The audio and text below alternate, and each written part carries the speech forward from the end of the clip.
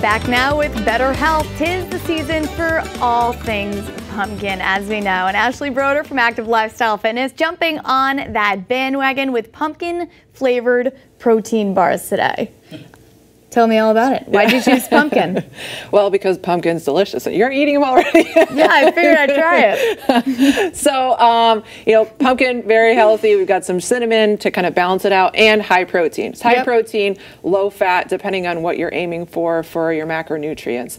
Also low in calories. So you can divide them by 8 and get a little low calorie snack there. How low calorie are we talking? About 70 calories. If you split them up into 8s, about 70 calories a piece. About 2 grams of fat, 9 grams of carbs, 7 grams of protein. So it tastes like fall. Not too. It does taste like fall. It's delicious. Yeah, it's good. So let's make them. You ready? Let's do it. All right. I'm going to have you take pumpkin here. You can scoop about half a cup of pumpkin in there.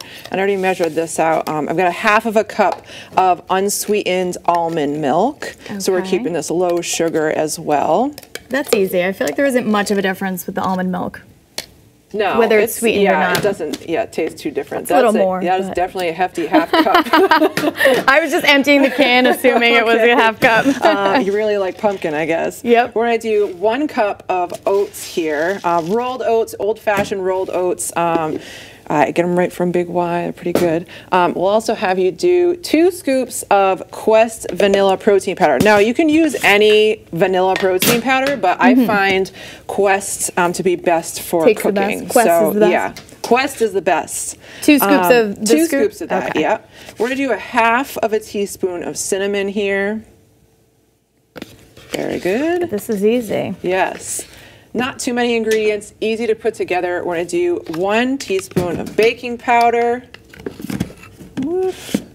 And 1 teaspoon of, this is pumpkin pie spice blend. Oh, I didn't even know they had that. So you can get that at the grocery store. That makes sense. 1 teaspoon of that. Now, you can mix this up in a blender. Oh, forgot the egg. 1 egg, too. 1 egg. You can mix this up in, if you have a high-powered blender, you can use a blender, or I'm using my food processor here. You can do a food processor, too. Yeah, those things are magical. So, yes. So we're going to just put it in here. We're going to blend it up so it's nice and smooth.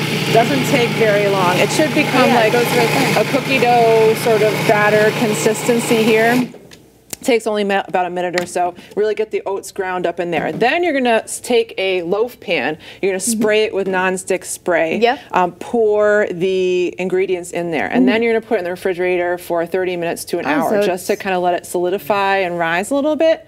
Then you put it in the oven, 15 to 20 minutes, and you end up with this. So this one's in the loaf pan. Those ones I cut up. They're pretty tasty if you have a little pumpkin craving. And they're soft. I like it. Yeah. How much protein is in this? About 7 grams of protein in each small square like that. So if you could split them into 4 if you wanted to, and you can get a little more protein out of it if you wanted. It's a great snack, easy to make. Yeah, definitely. All right, thanks, Ashley. Where can we find the breakdown of this one more time? This is posted on my blog on activelifestylefitness.com. All right, awesome. Thank you.